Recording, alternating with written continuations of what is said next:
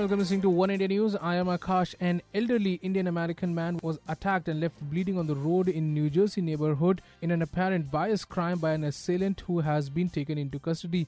57-year-old Rohit Patel sustained serious injuries including broken tooth, stitches on his mouth and forehead when he was knocked down and beaten over the head by Nyle Kilgore. A report said the police has taken Kilgore into custody, charged him with bias, intimidation and aggravated assault and is now out on bail.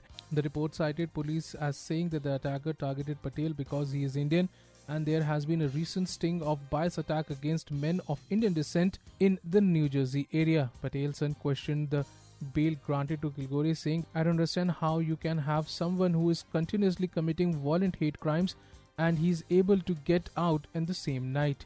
While his alleged attacker is out on bail, Patel said that he is afraid to leave home, and so are many in the local Indian community. Patel and his wife has just moved to New Jersey from United Kingdom in May and are now contemplating of moving back.